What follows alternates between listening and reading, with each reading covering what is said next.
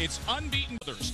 The 2004 Olympian has been making quick work of most every opponent he faces. Gerardo Prieto was quickly dismissed, and TKO victim Miguel Figueroa was beaten so badly that ringside observers felt it went too far, even going 6 rounds. This past February, he destroyed recent contender participant Nito Bravo with 3 first-round knockdowns and a TKO win. It was his last fight, a fight many feel he won. It was last October against Prospect of the Year Joel Julio. Cosme came in strong at the end. In fact, in the 12th round, he floored Julio. Julio barely survived. The scorecards, though, went the other way. A heart socks to make 146 of the 16 opponents. Season stuff. There's handicaps, whether you use, sometimes it does 7 1/4 pounds, just a 1/4 pound contract called for. But he went and lost it because 10-ounce gloves. I 10-ounce gloves. Berto, last stalker, a hunter, and heavy-handed. Going after it up top early on here was still a... It's caught. He's going to move his head up top, down, and pull away from it. Coach Parcells, our special guest analyst. We'll hear more from him in a little bit. Berto trying to press forward at the end of Kenny on Friday Night Fights. Round 1, all 17 connects were to the head. Rivera's fought a lot of years, and then I just think that Rivera's Berto's the bigger man. He went down to this weight, to welterweight. Then he moved up to junior welter for almost all of his career. The young, you can see he wants to get, this is what you need to get if you're Rivera. Use that ring speed of Berto. Your head has a funny habit of not moving as well. There's a body shot. Comes in with a body punch, and suddenly he's not going to... Theory that Teddy has put... Be featherweights and bantamweights, and they'd have to go out to... Number 3, Andre Berto. Take a look. We're joining us ringside here. Round number 3. Breeds in our business that gets to do just about everything. It's on the way up in other sports. Well, I want to see how Berto responds to the bright lights, as Teddy was saying. Many breakthrough athletes, and in this sport, Berto is... use your jab. You're taught to use your... Trying a little bit too hard right now. We're at a racetrack. I'm sure sometimes horses have to be... See, starting at 4 Eastern. To a spot on the much-anticipated middleweight showdown.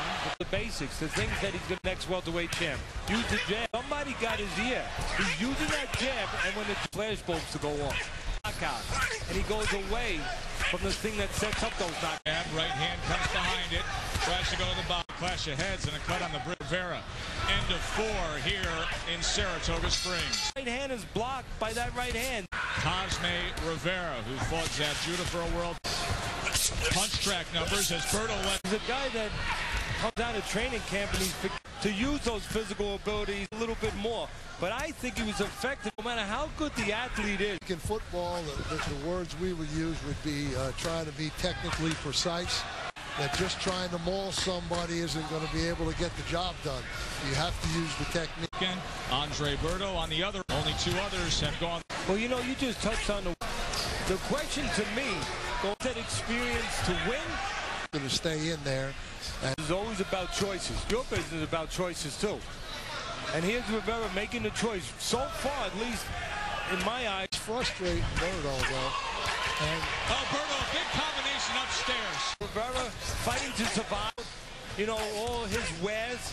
I think all those things together. Hard to get to a guy when he's not taking. And he got flash knockdown. Holy cow!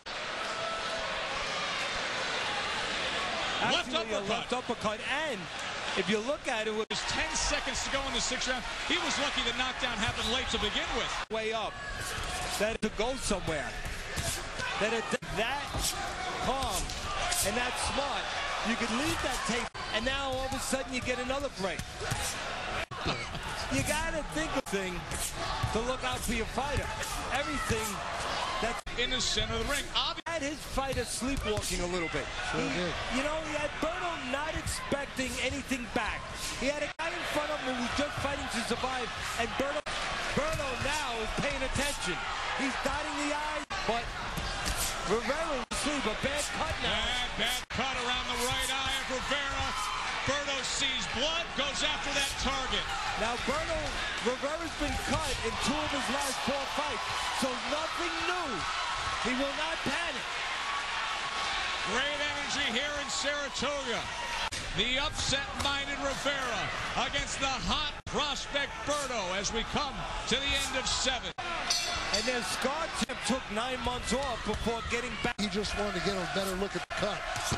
He was asking his own trainer. Presses on with the left hook. Berto charging forward now. Andre Berto trying to hunt down a bloodied and battered fierce on Rivera. Berto presses in again. That 6th round. There's a good cut. Again, no advantage anymore for Rivera. No sleepwalking by Berto. Now you've seen the who had him in trouble. Such damaging blows with another series of headshots. Berto would be really serving himself if Rivera trying to survive. We said going into this fight that if you're in the camp of Berto, you're looking for a development fight. Power punching of Berto as we come to the end of Saratoga. Round number. Berto working behind that jab. Now to the end. Bill Parcells says the body language. As he did earlier on. Defensively, there's nothing up. Of course, he picks it up when he sees Rivera coming. This 9th round moves on. There's swelling, a bad cut, and blood streaming down the face, and worse than that, right into the eye. The doctors have taken by a left hook. By no more. Now he's fighting. On ABC tonight, this town would absolutely need to come up with a spectacular. We're at a racetrack. Been talking boxing. We've been a little bit. Or do you let him go run like a champion? He wants to back into you, be safe, and say, hey, just don't get caught anything. Or do you say, go out there and do what you want to do? Feel like a champion. For time there. But, you know, this Berto is pressing a little bit more here lately. Is putting himself in the eye of the storm. He's ahead in his fight. And a chance against a guy that he's already been on the floor with. But then again, Bill, there's a lot of people who would say, hey, if he's going to be a future world champion. Beat him, and he's trying to beat him. He's mixing up. Every once in a while, he'll turn southpaw. See, he turns southpaw right in midstream. And what he's hoping to do there is all of a sudden get Berto in a position where he doesn't know a punch is coming from a new angle. Back in the 6th round. He definitely came to fight. Boy, did he ever. Look at this. Oh, it's tremendous effort down the stretch of this 10th round as he's away. And Berto always willing to respond. How was that uppercut for a receipt? Well, what I like about it is he set it up. He saw it. Still undefeated.